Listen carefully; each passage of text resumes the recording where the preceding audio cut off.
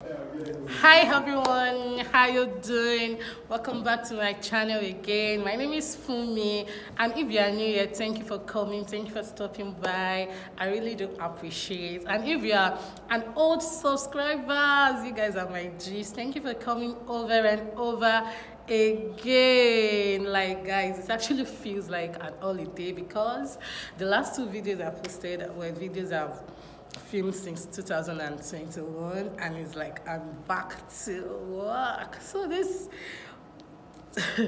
today's video I'll be doing something different. Like someone is saying, you're always saying something different.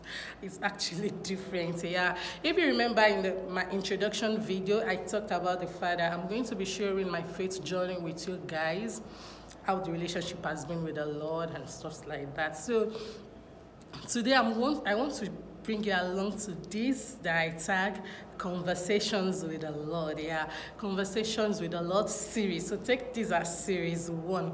When I was growing in faith, I remember I had awesome and great conversations with my Lord. Like I literally would discuss with God, and it was fun. See, talking to God, speaking with God is actually interesting. It's actually fun if you can just stay tuned. All right, it's not the normal praying like you are praying, Lord, Lord, Lord.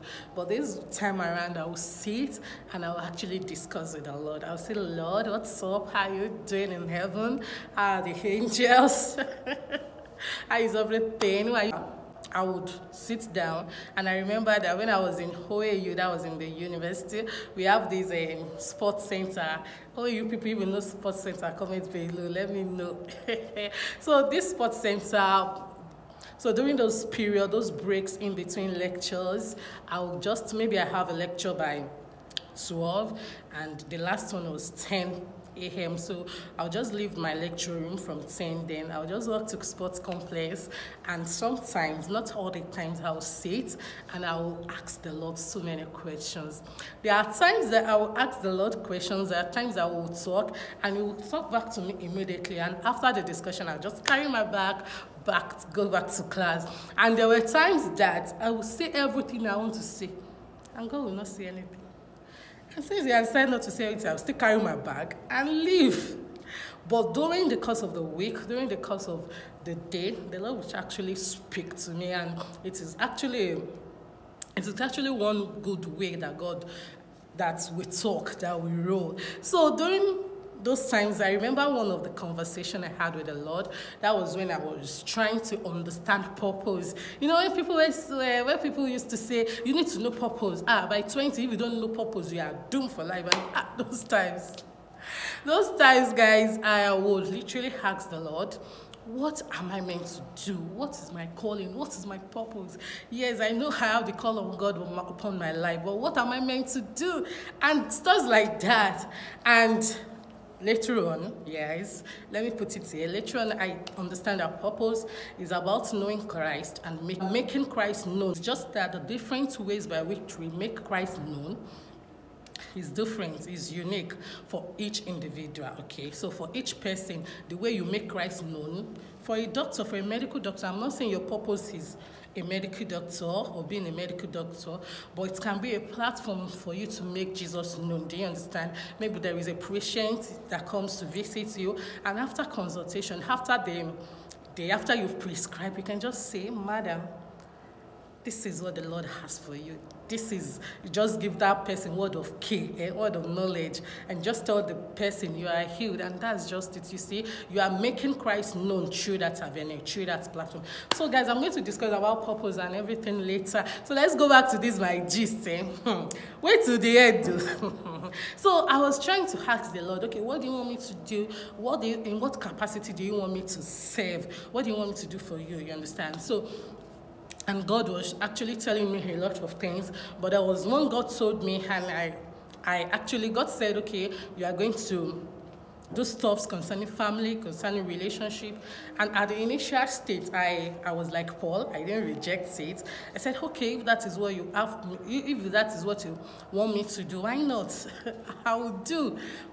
But okay, I remember that after that section, after I actually know what God was saying, then I met my husband, and those times, and we have to discuss, okay, purpose, so that there will be synergy of purpose. And I can remember he said that, oh, there is a part of my ministry that it's a family building, and Fumi, your wife, is the one that will be the stakeholder, like the shareholder. So it was a confirmation to what God was telling me also.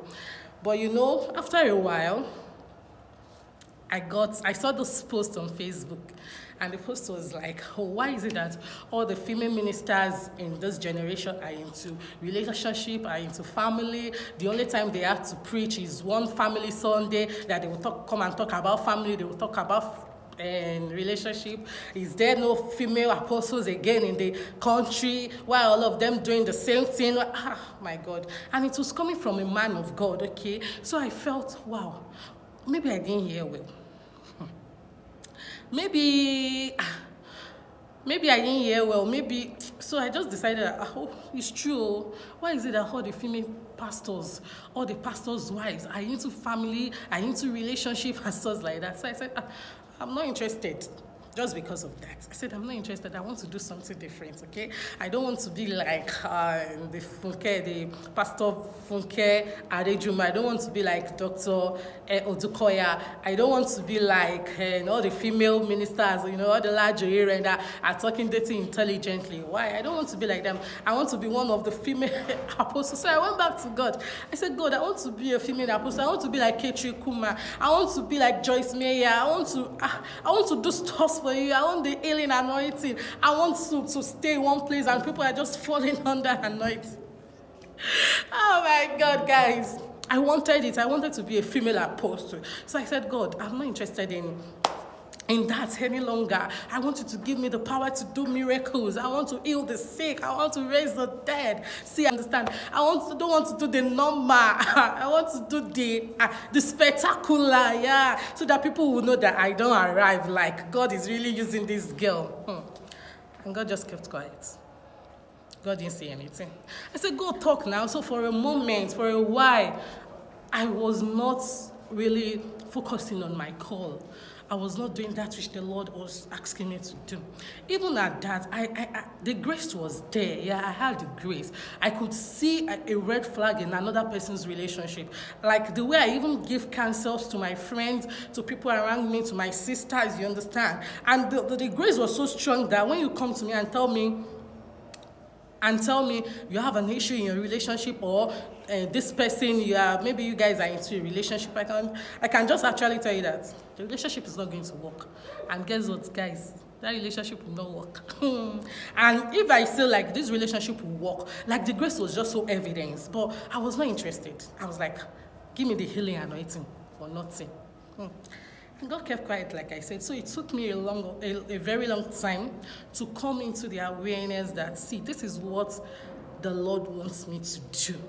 And just stay in your calling, okay? Stay in your calling. That is it. That is what the Lord told me. So I went back to God. I said, God, I'm sorry. Fine, I understand that this is what I wanted to do. I wanted to be like someone else, but this is what you want me to do. This is an aspect you want me to do. And so I told the Lord, and the Lord began to explain some things to me. Okay, in those conversations, God began to tell me, number one, see, my dearest daughter, there are so many lands to be taken. The fact that people are doing it, a lot of people are doing it. There are a lot of people on this planet. So each person to our own territory, each person to his own territory. God is saying, I'm saying, do this, okay? Because that is the territory I want you to man, okay? There are so many lands to be covered. And I repented, okay? And since then, even though I've not really entered into that call, yeah, it's just season after season, okay? Because sometimes I don't even like to do it because I believe I'm blunt. So when you come to me and tell me about your relationship, I can easily tell you, I don't know how to persuade people, okay? My husband is very good at that, being diplomatic, pampering people. I don't know how to pamper you. I'll tell you, you are wrong, okay?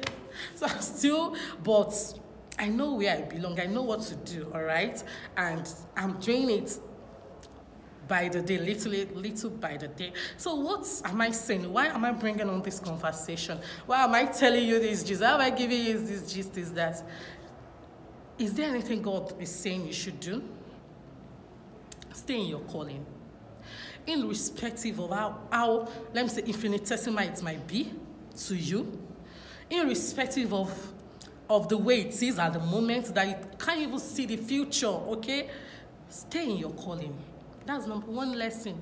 Stay in your calling, my dear brother, my dear sister, my subscribers on this channel. Stay in your calling. Stay in that, even if it's little, even if it's sweep the church, or do this, or feed the poor. It might not look celebrated, okay? But do it. Stay in your calling. And when you stay in your calling, there is grace for it. See, when you see a lot of people struggling in things they are doing, in things they are doing, they should go back to God. They should go back to the drawing board. They should go back to check it. Is it the Lord that has sent me? If it's not the Lord that has sent me, guys, you're going to struggle. But if it's by the Lord, the grace for it will just be evidence. You will flow in that dimension like never before, okay? Even while I was saying that I want the healing anointing, God was telling me, and I said you should do family. I said you should build family building. In it, my healing anointing will run through you. In it, you will heal homes. In it, you will bind homes together and stuff like that. Okay, you are going to make strong homes that is built on the rock for the Lord, and that is enough. Is a miracle. That is enough. Is the miraculous. Is the spectacular.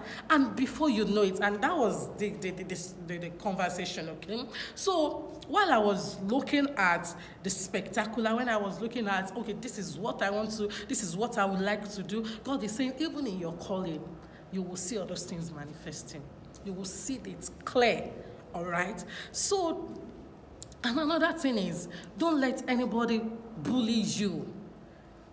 Don't let people's opinion, don't let it count when it comes to what the Lord is telling you to do, what the Lord is asking you, what the Lord has said you should do. Don't let people bully you. Don't let their opinion. You know, when you talk to some people, they say, no, don't let their opinion count. Okay, I had the discussion. I had my own fears. I had my own struggles because the post I saw online affected me. Do you understand, guys? Don't allow people's opinion. Let God have the final say. We are soldiers for Christ, right? Yes. So when it comes to God and you should be ready to take orders, and that is it. Take orders from God. Let God tell you the direction. Let God tell you where to do it, where to sow, where to even plant the church, okay? Where to even do the ministry, the way. Don't just, when the Lord tells you something, don't just go and look for someone, prototype and copy the person. No, God is God is unique. Okay, so let him give you the prototype. Let him hand it over to you. All right?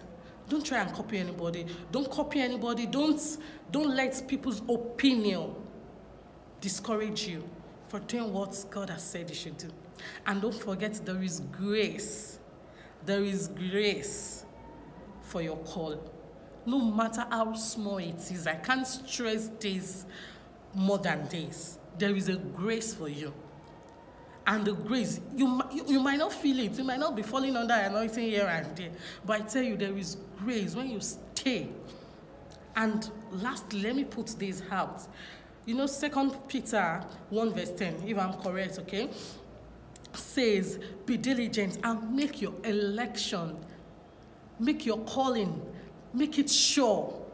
Okay? See, when you stay in your calling, what God has called you to do, when you stay in it, oh my God, people that don't believe in that vision will begin to believe in it. They will begin to buy into it.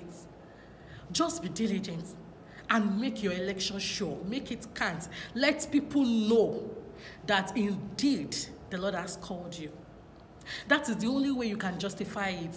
You see, that writer, that pastor said, Every pastor's wife is doing it, but I'm saying this is what the Lord has said it I should do. So I'm going to stay in my call. The grace is there already, and I'm going to do that which the Lord has commanded. That is making it sure, and I'm going to be diligent about it.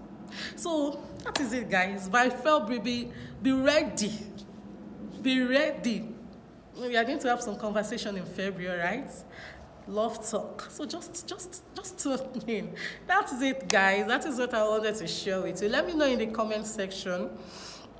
Have you struggled with the call of God upon your life?